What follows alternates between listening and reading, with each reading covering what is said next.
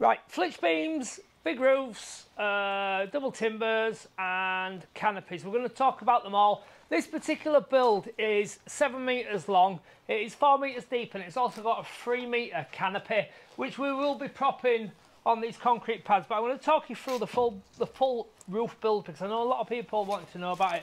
Right, so basically, if you look at the front of the building, yeah, I'll stand inside, Debbie, you stay there, mate. There is a triple window, so there'll be a pane of glass there, a pane of glass there, and a pane of glass there. They will be non-opening windows. And here we have got some sliding patio doors, which will all travel that way. So what we've been left with is identical nibs, which are just shy of 700. They're about 680. So we've designed it in such a way that the nibs are identical. So what you've got to bear in mind now, we've got all that weight of that roof bearing down on them 3 nibs. Yeah, there's not a lot of timber there to carry the weight of that roof. And of course we've got our threaded bolt under each nib as well. So we've got 2 on the corner section. So there'll be 1 there and there'll be 1 there on that corner. We've obviously got some running through there. There's 1 directly under the centre of that nib, and there's 2 on this corner as well. So if David comes inside, I'll show you the roof structure. This build, yeah, it's permitted development. It's practically as big as you can go without planning. It's 28 square metres, yeah. The square meterage is the internal floor space, and they do actually measure that from skirting board to skirting board. So 28 square metres is under permitted development. So we've kept under the height as well, which means we've used 5x2s in the roof. Now over a 4 metre span, they are not sufficiently big enough. Right, so let's talk about the roof. This 5x2, it's a single one because it is braced off the wall, yeah? It's not actually spanning that distance, it's actually sat on the wall. So imagine if it was, it's part of the wall, so there's no actual weight on there. This next one, we've got a Flitch beam. I'm going to drop a video in now of us making Flitch beams. Basically, a Flitch beam is a piece of steel plate sandwiched between 2 pieces of timber and bolted as well. Right, permitted development 2.5, you're limited to a 5x2 roof timber. This is 4 metre span on this roof, so it's too big for a 5x2. Now the build park states that you can use two 5x2s bolted together, which this one is here. Look, can you see that? Yeah, it's been bolted together, yeah, nice and tightly. It's nailed and bolted. And what we will do, if this was my own in my garden, I wouldn't bother with Flitch beams, but because we are building them commercially and I need to warranty them, then we will have double timber, Flitch beam, double timber, Flitch beam, double timber, Flitch beam. The reason why we've got Flitch beams above these doors as well is I am trying to keep the weight down. The front of the building has only got 3 nibs on, which are approximately 650 each. So I didn't want to put a full steel across there, because of course I've got Flitch beams on them as well. Right, I've got a steel plate. It's 100 by 10 mil thick. Yeah, just pop it on there, David, onto the trestles. I'll just show you something about the steel. Look, right, put it on there. Yeah. That way, it's absolutely useless, yeah, it flexes like mad. But if you stand it that way, it doesn't flex down. So that is the idea behind it. What you're going to do is sandwich it between them 2 steels. Pull it 5 mil off end, please, baby. Around there. Yeah, we're going to sandwich it between the steels. Well, I've pre-drilled it already with the mag drill. It's literally what it says. It's a magnetic drill. You switch it on, a magnet fixes to the steel. Jen, I ain't got my mics on, so you're going to have to stay there, mate. You switch it on, it sticks it to the steel, and then you drill it with a broach bit. We've been using 10 mil, so what I'm going to do now, the steel's held in place. I'm now going to go down, and I'll explain in a minute why I haven't got 2 bits of timber on top of each other. So I'm going to go down, I'm going to drill all them holes that I've already drilled there. That's unfortunate, it's fallen around the trestle. Yeah, you're going to have to stay next to me because I've got no mics. 1 minute. Right, so I've pre-drilled them now. Right, the reason why I've not put 2 timbers under there is simply because a lot of the timbers have got twists in them. So what I will do now is, come on. I will get that timber on top of there. And what I'm then going to do is I am going to drill from the underside, because of course I've got a hole now. Can you see that, Jen? Yeah, where the steel is, yeah. Where's that square, David? On there on installation, passing that square, please. Right, so what I'm going to do is Callum's going to go at the end and he's going to move the timbers left and right for me. Towards the house, please, Callum. Just, oh no, actually the first one I can do myself, can't I? Yeah, 1 minute. David, you going to follow behind me? Yeah. Right, so I'm going to now drill through there. See, that comes straight through now. What will happen now is Davey will drive a nut through. Just drive it through, Davey. Yeah, I'm going to do this second one. Not through, David. And I'm going to work my way down the beam like that to the house, please. You what? Are you telling them why you stagger them as well? Yeah, I will do in a minute. They're every 400 or approximately anyway, you know, you can get tape measure out, I suppose, if you want to. Turn the fence, please.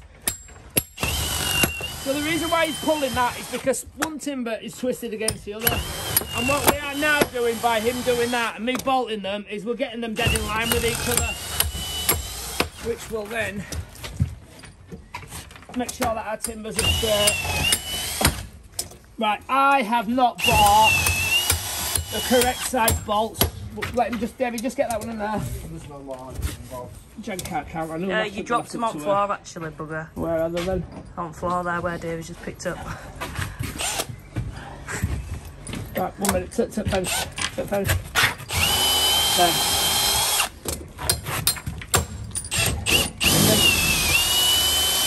Right, so that now is bolted. Right, the reason why they're staggered is because we've put them all down the bottom. It will want to open like that, and if we put them all in the middle, it's better if they're staggered. So up, down, up, down, up, down. Right, what will happen now is that has become increasingly heavy. Right, so they're now going to put a washer and a nut on, and again, simply because I have not bought the right tackle with me, I haven't got a deep impact wrench. So what we're going to do, we're going to wind that down like that. We're then going to put that off.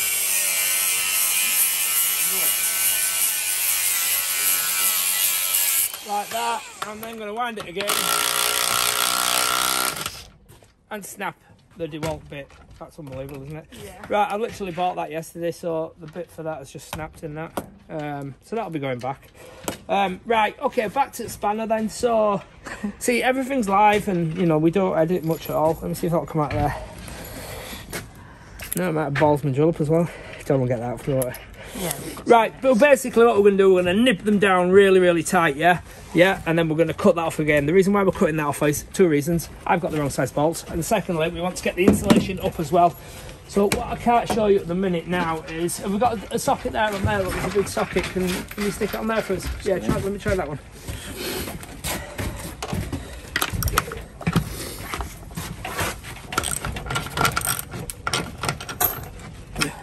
See, it's compressed, look, yeah? That is what you want. Obviously, works a damn sight better when you've got an impact driver. But then again, DeWalt are not living up to their tough built reputation. What does it actually say on there? Does it say deep impact socket set? What does it say? It's DeWalt, right? It was 38 quid from Tool Station. That is 100% going back because that's broken on the first go. Right, so I'm going to wind them down like that, look. Yeah, can you see it's compressed, look, yeah? And then David will go back and cut them off. Right, so that is your Flitch beam. Right, so that's your Flitch beam. It's basically the piece of steel sandwiched between the two timbers and bolted tight. Now, we've got a weight issue here. We can't make every single one a Flitch beam because we've got so much weight on the roof. So what we've done, we've gone Flitch, double timber bolted together, Flitch, double timber bolted together, Flitch, and so on throughout the build. And also to keep the weight down, we've gone for Flitch above the openings as well. If David can just keep up there, can you see the steel, David, all do you think? Yeah. Yeah, so we've gone Flitch there as well, which reduces the weight. Now, a lot of people ask me, can you put a Flitch beam above your doors rather than the steel? But if you think about the Flitch beam, if you watch the video I've just done with the Flitches, you're seeing us drilling it with a mag drill, which not everybody's got a mag drill, so you might go out and buy 10, 20 drill bits to get yourself through all these drill bits. So you're probably better off with the hollow steel beam, in my opinion, unless you've got a mag drill and you can drill the Flitch beams sufficiently. Now in the build pack, we don't show Flitch beams, simply because I'm trying to make it cheap for you, yeah? I'm trying to make it user-friendly as well, and not everybody's got mag drills and got the effort drilling. If this was mine, it would be more than sufficient to have double timbers throughout. Now, the Flitch beams themselves, the steel cost over, I think it was £860 it cost me for 9 lengths. Yeah, there were 6 points to them, but obviously I don't need that length. But like, it's a lot of money, yeah, and there's 75 lengths of timber in this roof, but I know full well when this roof is built and if it snows and there's big snow load on it, it is not going nowhere. But like I said, if you're at home, double timbers will be more than sufficient over a 4 metre span. Or if you want to double proof it and go Flitch beam, you can do that as well. So we're back to single Flitch, single Flitch, single Flitch. Right, the back wall, we'll talk about the canopy in a minute. The back wall is sandwiched, it's practically like, I've forgotten the name of them now, where you get the insulation in between the two OSB sheets, a SIPS panel, but obviously we've got our timber frame under there, so we've got OSB on the outside, we've got OSB on the inside, and it's sandwiched together, it's absolutely solid, so it takes the weight of that full roof bearing down on that wall. We've done exactly the same with the front as well. Like we said with these nibs, so we've got a double timber on each side of the nib and another timber there, and it's all 5x2, and you can see we've bolted it together there as well. Can you see that, David? Yeah, just to keep it together. So the outside has got OSB on, and of course the inside will have OSB on as well, and that then adds more additional strength. So the OSB there is sandwiched, and what we will do, we'll go down now and we'll fix that straight down the beam. Lost one across the garden then.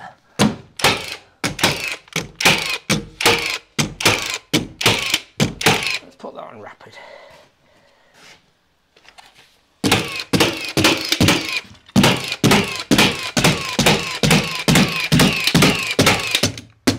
Run out nails. Right, so that's what's happened there. You can also see, because we Flitch beamed this and we bolted it, we've had to pack it out with some roofing OSB there.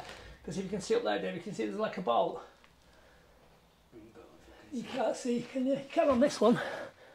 Can you see there? Yeah. Yeah, so we sandwiched that out so that when we plasterboard that, it all runs through nice and straight. So that's your Flitch beams, right?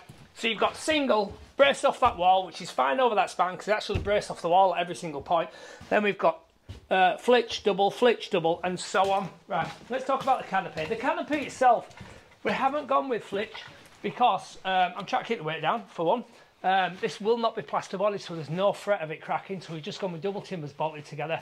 You can see I put a diagonal brace on there as well, which is 45 against, see it's 45 against the side of the building over there, which stops that from twisting like that, because when we're up on it you can feel it moving, because of course it's just sat on these acro props which have taken the full weight of that roof. I'm going to talk about how we've cantilevered the weight as well. Down there we've dug down a 600 pit and we filled it with concrete. That there will get our leg bolted to it. Now whether we go with a steel leg, which I haven't decided yet, or a timber leg, I haven't decided yet, but we'll have to have some kind of adjustment on it so that we can jack it up. We'll get a laser on it, make sure it's dead level, wind the nuts off, and then we'll infill with concrete. Well, that'll be a video for another day. So let's talk about this roof then, yeah? That's your building there. I've got 7 metres by 4 metres. So I've gone single, Flitch, double, and so on. Right, at this end here, I have got, what have I got there? I've got double timber and a divvy. I've got double timber there, and on this side of the wall, I've also got a double timber bolted together. And that wall then, the head of that wall is fixed to them double timbers, because we're going to have bifolds there, and I don't want any drop on that. So that head of that wall is fixed to there. Right, so that's my double timbers and my Flitch.